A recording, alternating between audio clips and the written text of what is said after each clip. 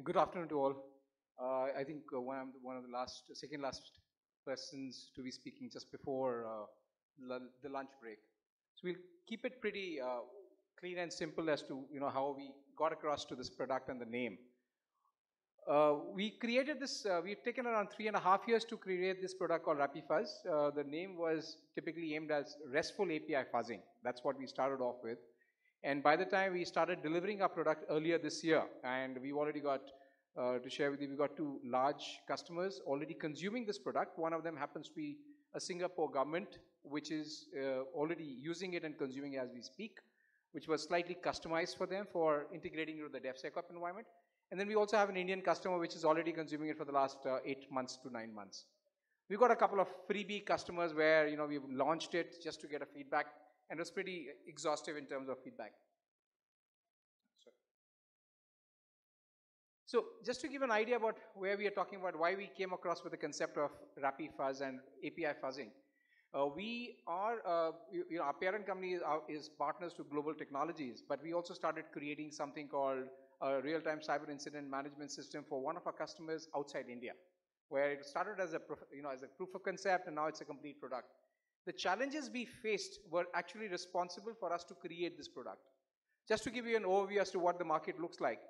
If you look at the global market trends, every single large organizations, be it a Deloitte or be it any of those research companies, they're all mentioning and talking about API fuzzing, and they're saying the quantum of attacks, cyber attacks which are happening on APIs are increasing as we speak. Banks, for example, the banking segment is very exhaustive in using APIs. Just look at a quick, I'll just give you a quick example, something happened in India around 2 years ago. Somebody made an open statement from one of the global hacking community and said, one of our large softwares got compromised and the entire data was published. Now what data got published was as a result of I would say, a result of an API being compromised. What that got out was sensitive information, right? Now this is something important because sensitive information, if it's being leaked across, doesn't just get leaked across from using a web application, it also comes through the API which is responsible. If you look at the testing market, these are all statistics. I won't spend too much of time in helping you understand this, but yes, there's a huge requirement as the way we are moving forward.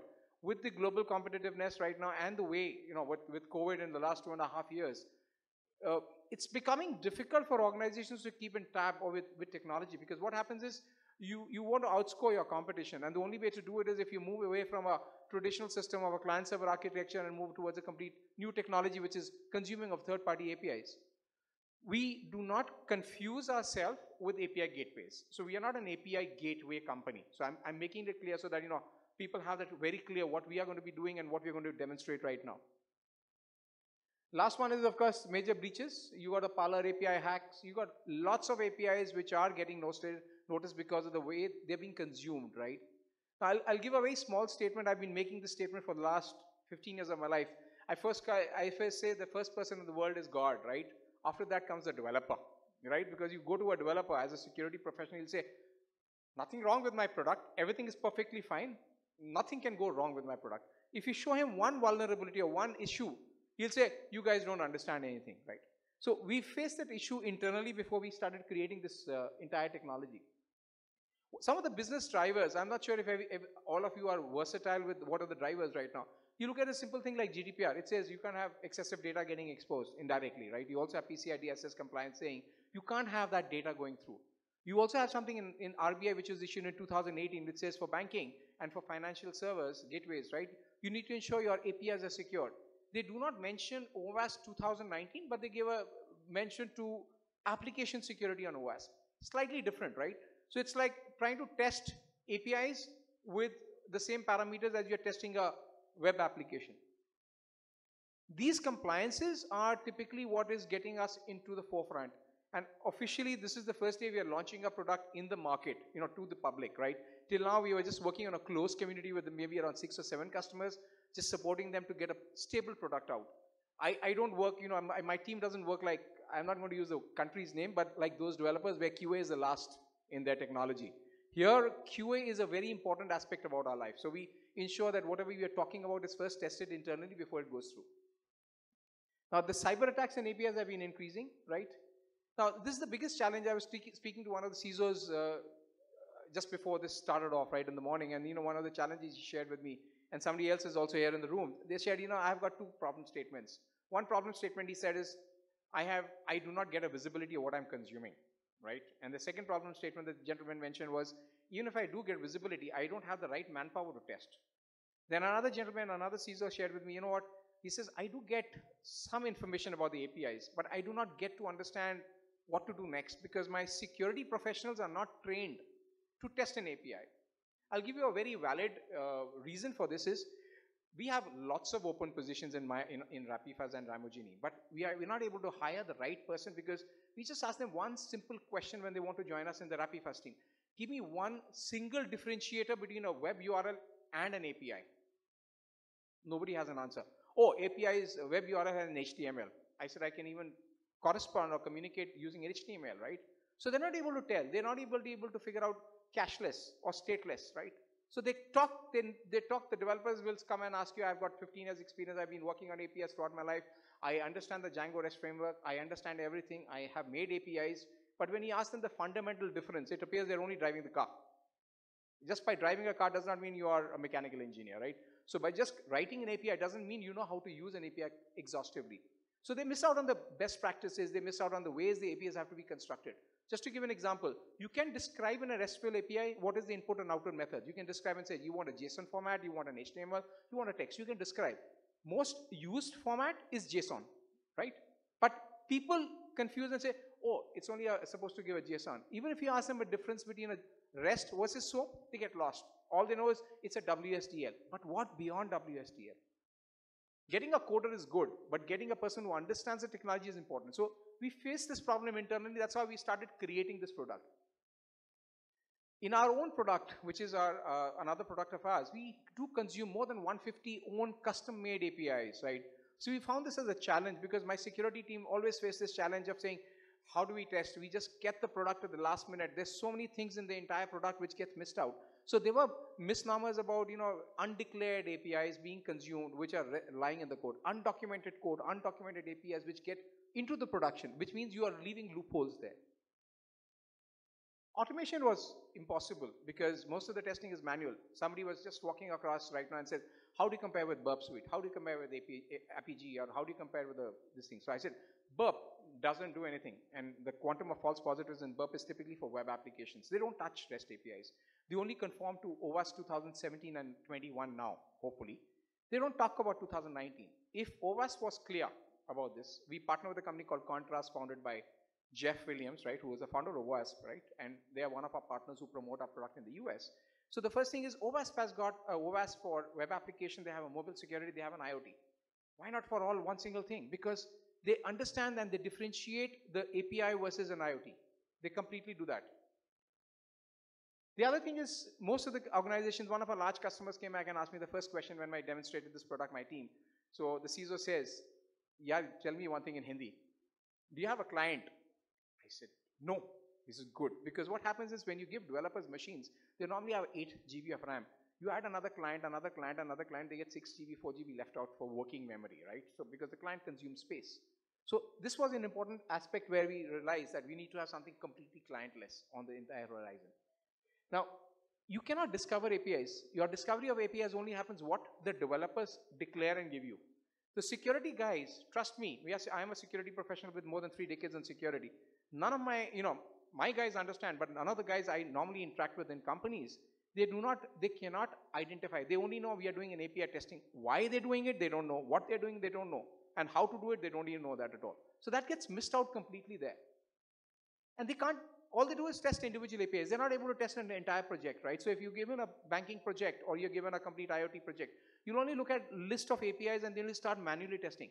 If you do that, what is the next step? I ask one other person, oh, you know what, we use Burp and we also use something called Postman. I said, what do you do with Postman? For me, it's more like a functional testing just to confirm my specification. Or then we look at the outputs and then try to judge. Is that the right way? I don't think so. Because we face the problem. My guys, developers will say, sir, Postman gives me the right result. And then we suddenly realize it's an excessive or sensitive data exposure. Why? Because we're getting sensitive information coming out. So some of the key differentiators on our technology is clientless. It's completely clientless. We don't have a client. We use the proxy the browser proxy as a client. So it means we are not consuming any space in your environment, right? So the browser proxy talks to our own, you can say our own proxy server, which is hosted inside our API Fuzzer platform itself. We can give you a complete bill of material of all the APIs. So we have multiple formats to do that. You can actually upload a Swagger format, you can do a proxy format. I was just talking to the team and said, combine both, right? Because it solves a lot of problems. We have that, but we are not giving it to the customer because it's under testing. So we can upload a Swagger, we can upload, and you can also do the interactive way of doing it. So the moment you put that, you can do that. The other advantage using our technology is you can also cover the microservices. For example, I just gave an example to somebody. You have a banking, let's say you got a insurance company and they have insurance and cars, bank, blah, blah, blah. You click on one, there's another microservice called. Then it says EMI calculator, another microservice called, right? So all these microservices will be on separate identifiable platforms. So in our platform, you can define all the locations where your microservices are hosted. So you get a complete picture about your entire solution or technology. The other important thing is when you're doing the REST web URL, right? So you're able to distinguish. We not only give you the bill of material, we segregate and isolate and say, here's a list of all the interaction points you've uploaded on the Swagger plus the proxy. And these are lists of all the third-party web URLs or web URLs you're consuming. Now we bucket and tell you web URLs. So you're able to see if you're talking to a Google or something outside your parameter, which should not be, because you get a complete landscape, right? Then you're looking at your REST APIs. You are able to see how many APIs do you have which are custom and commercial. So we don't test commercial APIs. We will not test a Google. We don't allow you to test a Google. We will not allow you to test any third-party APIs because that fundamentally is illegal, because the declaration you sign when you consume the API, it says you can't test my APIs, right? So we don't let you test that API. So you're in conformance to that. Then we also segregate those APIs as REST, SOAP, and others. In others, we are right now segregating them as JSON RPC and XML RPC and portions of GraphQL. Now, if you look at the total landscape on the APIs, 95+% of the consumption on APIs today is on REST. The remaining 5% is distributed across all these other guys, right? So one of our customers is now asked us in the US, can you get me an integration with GraphQL? We said, it's in our pipeline, which was supposed to be somewhere around, I would say Q1 2023, which is around April, May, June. Because they are very insistent on closing the deal in December, we said we'll give it to you in December. So our team is also now integrating GraphQL into the product, right? So we are able to do all these activities. We can test a single API, we can test a project. So it doesn't make a difference what you want to test, right? You can also do a customization. So for example, you may have a lot of test cases. We don't disclose what we are doing. That's proprietary information. So if you want to add any of your test cases which are there, you can do that. For example, right now the team is working on how to do a Selenium integration so that you can incorporate the functional testing portion into it, because the more the testing is, the more data points are exposed, exhaustive will be your testing of your security application. We give a detailed reporting. We just don't look at the OWASP 2019. Like we said, fuzzing. We are using mutation-based fuzzing because why? REST is an architecture. It's not a protocol, right? So we look at the REST architecture. We mutate by picking up raw data which is being interacted between the application under test and our API fuzzer. We collect that data and we start fuzzing using that valid data. We're also able to, by end of this year, we'll also be able to help you to do your business logic testing, right? None of the security tools are doing business logic testing right now. Any one of them, right? All they do is security. So we will give you the provision of doing a business logic testing, not on all the, from A1 to A10, but maybe in a couple of them as we grow, right? Because it takes a huge amount of time to build a business logic out there. We have a research team, which is a sizable team. Their job is not only to look at creating new test cases, but also to look at creating, I would say, recommendations or remediation. So we also simulate. So we have a team which is continuously making new applications which are vulnerable, right? So if, for example, there's a vulnerability which has been exposed, reported by NIST, etc., which says API, we try to create a similar environment in-house. And then we write our own recommendations. We don't look at just OWASP to give us a recommendation. We write custom recommendations which help out people much better because it's an actual developer which is doing it and an actual security guy who's trying to help you out. So we get a real-time information which is important. You can also do webhook integration. Basically, you want to have it integrated in your DevOps platform or a DevSecOps platform. So we have exposed APIs. So one of our large customers, including the one in Singapore, they have done the entire integration into their DevSecOps platform. So they have one single platform where they only use our fuzzing platform. They're not using our dashboard from the front. They have the entire integration done on their DevSecOps platform. Presently, our coverage is on A2, A3, A4, A7, and A8, which is pretty strong enough. We do have false positives. If somebody says you have false positives, yes, we do have. Nobody in the world has 0 false positives. But accuracy levels are pretty high. I won't give a number because it's not right to give a number. It's a judgmental issue then. We already have a CI/CD integration with Jira and Postman. We are already working on CI/CD integration with IDEs like Eclipse and I think Visual Studio. We're also doing a Jenkins integration as we speak, right? We're also working on the, we're also including the Selenium integration. So we'll have a couple of more IDE CI/CD integrations as we speak by the end of this year.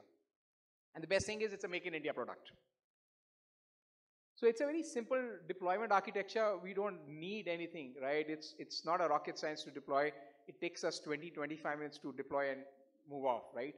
And for a person, including a security or a developer, it takes him another 1 hour to understand. It's not cumbersome. So our parent company, our punchline is making security simple. So that same punchline goes back here. Is we want to make security simple. We don't want to make it, typically difficult for people to comprehend, right? Early 90s or late 90s when I was in SafeNet, Thales, got acquired by Thales, we used to make it, we used to give you that fear, you're going to die tomorrow morning, and people would buy security. Now, it doesn't work anymore. So we are trying to make it simple and easy for people to comprehend and use. So it's just the same what you saw on the first slide, just some snapshots. You have the discovery, which helps you to discover, so you have different ways to do it. You can do an upload or Swagger, you have a WSDL for SOAP, and you got completely different for, let's say, you want to do a proxy method. And it goes into the testing of performance, on the OWASP. Then we also do fuzzing because we use the word fuzzer because we're not just conforming to the OWASP 2019. We have our own test cases which are for fuzzing to find out 0 day, help you to discover 0 day. We did discover one on our own platform, right, which was not reported by OWASP, right? We have not reported because that's our proprietary information. But yes, we could figure out that we've discovered something which was not replicable, which is not reported by any other sections. And reporting, it's pretty exhaustive. You can download the report as a CSV or a PDF, and we got that. Mitigation, so we have a detailed mitigation. You get every information, CV information, etc. You also get the information about how to mitigate across. And just to give a complete. So this is our vision, is to help organizations secure the APIs, right? So that's, just to share, it's a completely Make in India product. No foreign technology, no third-party integrations. Entire team is out of our own office in Gurgaon. And we are proud to say that, I'm a proud Indian, that we've been able to get an application product in the industry for Indians to consume. And it's not just Indians, just to share with you, we've already got customers in Australia, we're already talking to people in Singapore, we're talking to people in Europe who are actually working with us to integrate into the DevOps platform. Thank you.